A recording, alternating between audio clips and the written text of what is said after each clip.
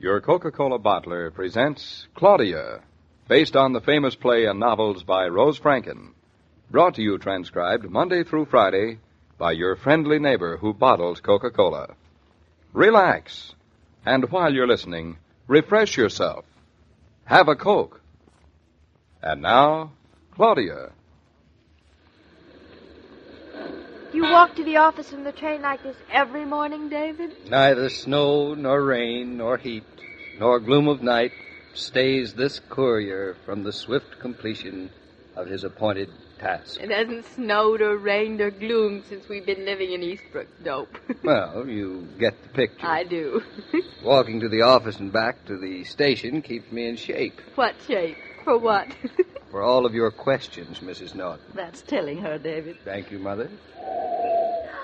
Oh, it's so warm in New York. Sounds so busy, I like it. No busier than Connecticut sounds. Well, that's a different busy. Frankly, I much prefer the sounds of crickets, cows, and roosters to buses, horns, and screeching brakes. Well, nobody said you had to come to town with us. I know, but I didn't cherish the idea of being relegated to home just like another of your pets. Relegated? Now, there's a nice fancy word. Bluff, Shakespeare, and Mama. Which do you like best, David? Your dog, your cat, or your mother-in-law? Me, of course. I'm the biggest. And the most intelligent. By a narrow margin. My, such flattery. Oh, are you going to drop in and see Aunt Louisa, Mama? This afternoon, while you're... While I'm having my hair cut. I thought you were so proud of the fact that you cut it yourself. I do, usually. Oh. But, this time I just thought I'd have it done. Uh-huh. What are you, ah-ing about? Nothing at all. Nothing. Then stop trying to look like a wise old owl. Can't I have my hair cut or done if the spirit moves me? Come on. Why don't you confess to me the reason you insisted on coming to New York today? No reason, honestly. I just insisted because I wanted to. And why create all these elaborate excuses about haircuts? My excuses aren't elaborate. And they aren't excuses. Ever since yesterday, when you received that mysterious letter from a mysterious person making you take a mysterious trip to New York, you've acted mysteriously. I have acted mysteriously? How exciting. How mysterious, you mean? Mama, is that how I've acted? I haven't noticed. Are you in on the big secret, Mother? What big secret, David? Oh, you too. Am I really expected to think that nothing is going on? You are. In spite of the fact that you spent 40 minutes choosing what dress to wear into town? 40 minutes, that's not so long. That you squeezed into high heels when you'd be much happier in low ones? Female vanity, mere female vanity. Yeah, you don't usually female vanity about being comfortable, thank goodness. I'm turning over a new leaf, David. No. Yes, you'll see. All right. I won't ask another question. Good. If you want to have a secret rendezvous, it's perfectly all right with me. Fine. Only it isn't a rendezvous. It isn't anything. You can believe that, David. It isn't anything. Everybody's in on it except me. Darling, you trust me. Don't you? Oh, certainly I trust you. Good. Implicitly. But I trust Mama even more. You can't trust anybody more than implicitly. You're wasting your breath, Mr. Norton. She just won't tell you. That's right. I just won't. Yeah. There's one thing I've learned. My wife can keep a secret. I suppose you, like all men, think women can't. Well, it just shows you. Mm-hmm. It certainly does. It not only shows me, it gives me positive proof that there is a secret and that Mama is an accessory to the crime. I refuse to be called names. Well, not to change the subject, because I find talking about me perfectly fascinating. What train are we all catching back to Eastbrook this afternoon? How about the 4:03? Can you get through by then? I should be able to. That'll be fine. We'll be back in Eastbrook in time for dinner. Well, here we are. This is where I leave you, ladies. It's not such a long walk from the station to your office, even in high heels. Goodbye, Mother. See you at 4 o'clock. Have a nice day. But don't forget, I am trusting, mind you, my wife to you. No, thank you. I don't want responsibility. Oh, I just love the way you two fight over me. Now listen, you. Behave. Yes, you. Sir, I mean. No unnecessary running around. No, sir. And above all, don't miss that train. Yes, sir. I mean, no, sir. 4 o'clock? 4 o'clock. Yes. And we'll meet on the train. With great pleasure, darling. Well, I guess we've said everything. Goodbye. Goodbye. No kiss? Here in the middle of the street? Pretend I'm your cousin from Bulgaria. They always kiss on the street in Bulgaria. They do. Yes, they always do. Goodbye, cousin. Goodbye. Yeah. Oh, there are times when it's lovely being a Bulgarian. Now, whatever your secret is, darling, I hope you won't be disappointed. Oh, David, why are you so nice? Because I happen to be in love with you. Now, skedoodle.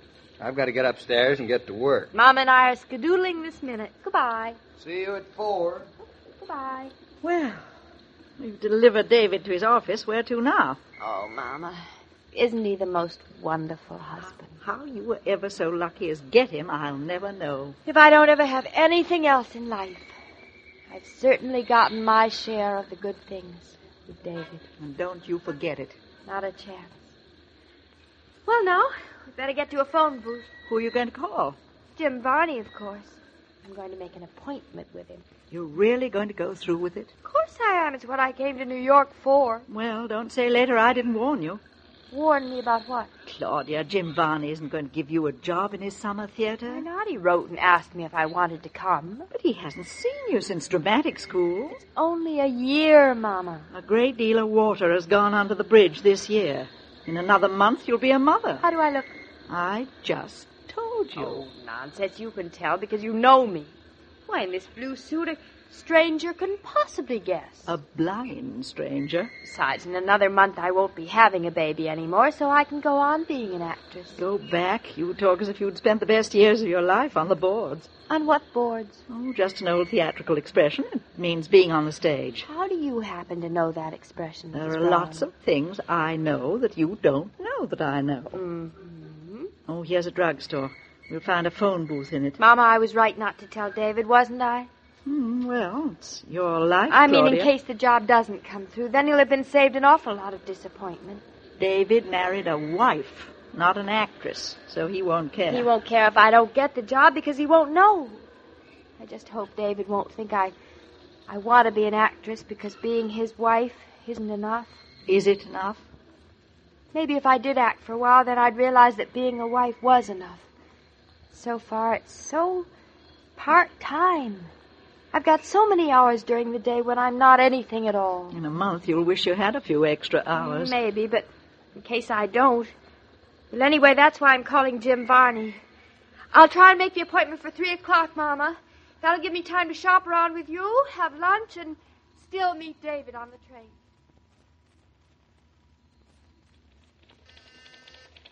Mr. Varney will see you now, Mrs. Norton. Well, it's about time. It must be way past 3. Just a little after past. That late? Oh, dear. Mr. Varney is seeing a great many people these days. He's a very busy man. Well, which way is his office? First door on your right. You don't have to knock, just walk in. Jim Varney Productions. Mr. Varney? Just shut the door behind you and come in, dear. Hello, Mr. Varney. Yes? I haven't much time left. I've waited so long, and I've a train to catch. So... You're Miss, let me see now, I'm Claudia Brown. Miss Brown? Well, that's what I was. I'm Mrs. Norton now. Oh, yes, Miss Norton. Much more suitable, considering, considering. You don't look as if you remembered me. You saw me in a play in dramatic school, just last year. And I received a letter from you yesterday. Why, certainly I remember you, my sweet. I, just didn't remember you looking the way you do. Oh, I'm married now. Well, I gathered as much. It does make a difference. Did you like me in the play you saw me in? Well, enough to ask you to drop in to see me about my summer theater in Eastbrook. Well, that's good. Now, when does the theater open? 4th of July weekend, chick. See, that's in, 6 weeks. That's just about right. Mm-hmm. Well, you look as if you're going to be pretty busy around the 4th of July. Oh, we don't entertain much, if that's what you mean. It's not what I mean, but it's an interesting bit of information. We live on a farm we just bought. Cows and chickens and things? Well, not yet, just a rooster. We bought him to eat, but he has so much character we left him for a pet. Yes, I've always noticed that roosters with character are apt to be tough anyway. I'd like to meet him someday. The rooster, I mean. Well, when you're up in Eastbrook, you'll have to come over and visit us. It's a lovely old farm. My husband's an architect, you see. He built the place? No, somebody started ahead of him. It was built in 1760. Yes, that would outdate him But some. the part he built on is every bit as lovely as the old part. So completely in character. You make it sound charming. I will have to visit you sometime. Oh, I imagine we'll be seeing lots of each other. You'll be anxious for a home-cooked meal now and then. Now, how did you know that? Well, you don't look married. I'm sorry, but I'm in a hurry, Mr. Varney. Do you want me to read something for you, or... Are you kidding me, honey? I mean, Mrs. Kidding you? What about? Well, you're not serious about wanting a job with my summer theater, are you? Of course I am. Why do you suppose I came all the way to New York to see you? I can't imagine. But, Mr. Varney, your letter said that and there's nothing I'd rather do. But, honey, there are so few plays that have parts in them for, prospective mothers. Oh. Catch? Oh, but that's all right, Mr. Varney. I'd rather play ingenues and character parts. I don't believe in typecasting, do you? Well, I don't either, as a rule, but, well, honey, you wouldn't be very convincing even if you were the greatest actress in America. Well, you just wouldn't be convincing as an ingenue or a maiden aunt or even as a parlor maid.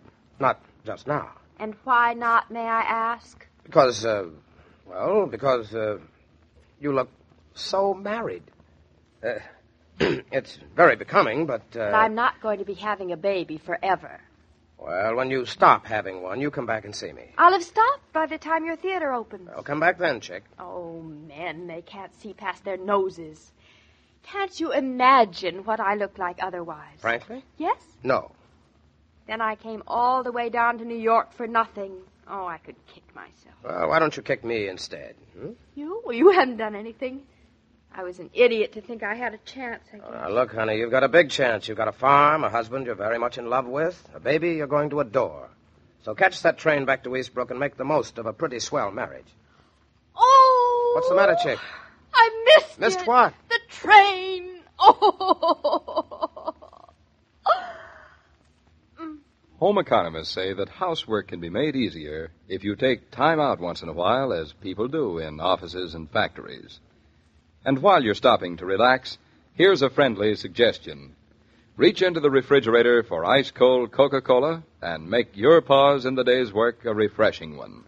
There's a lot to the theory that you do a better job when you work refreshed. Oh, Mr. King, have you seen Claudia anywheres? No, last I saw her, she was at Mr. Varney's office. Well, she's only got 3 minutes left before the train leaves. I'm afraid Claudia's not going to be on the 4 o'clock train, Mrs. Brown. She isn't?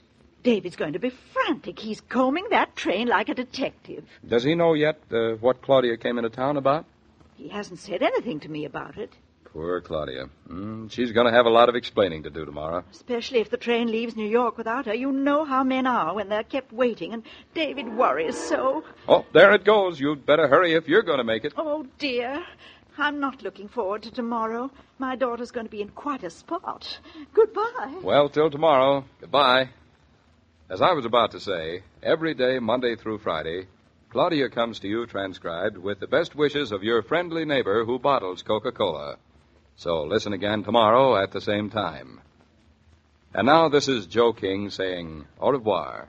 And remember, whoever you are, whatever you do, wherever you may be, when you think of refreshment, think of Coca-Cola.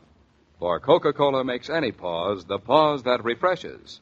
And ice-cold Coca-Cola is everywhere.